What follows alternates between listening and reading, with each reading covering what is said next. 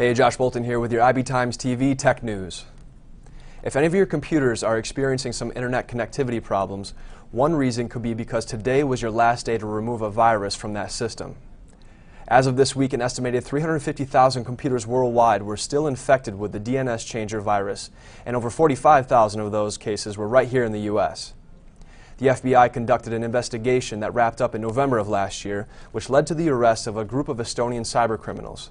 The group had been hacking personal computers and installing malicious software since 2007. The hackers successfully redirected 650,000 computers to fake websites that took its victims' money through fraudulent transactions.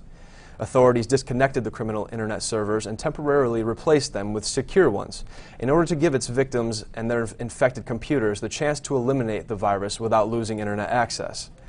But the computers out there that still have the virus will find that their system does not connect to the internet, and it won't until they remove the software. In the future, users can check if their computer has been infected by any DNSChanger malware by simply visiting dns-ok.us.